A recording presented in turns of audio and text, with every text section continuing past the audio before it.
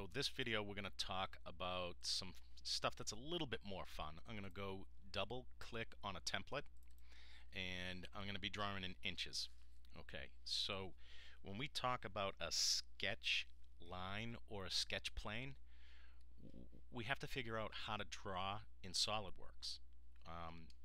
And actually most parametric programs rely on this kind of format. So for this example, I'm going to hover over the front view, left click, and up comes this little dialog box.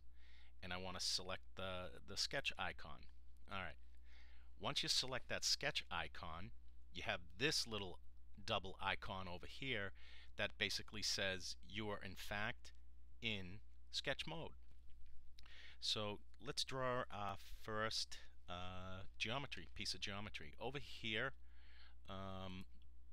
there's a number of different rectangles. The one that I've liked for the last two releases is this center rectangle.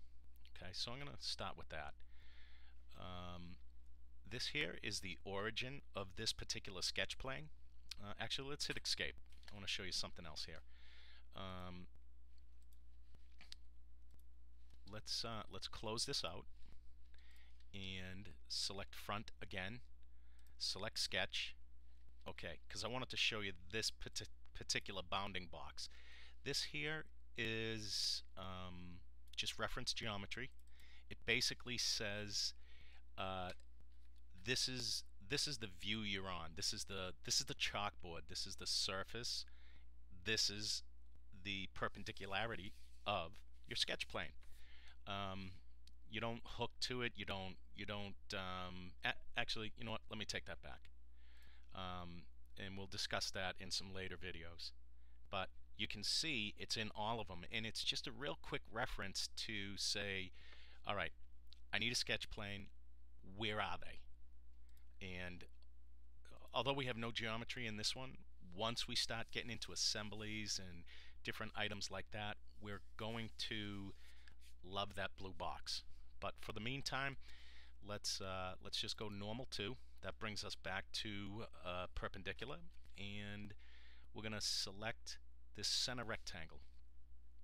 We're going to use the origin as our base point, and now we can select dimension, type it in, single select with your left mouse button, and we'll call that 9. These dashed lines here represent reference geometry. Okay, those are they call them center lines. Okay, and here's the difference. If, for example, I wanted to locate a hole here,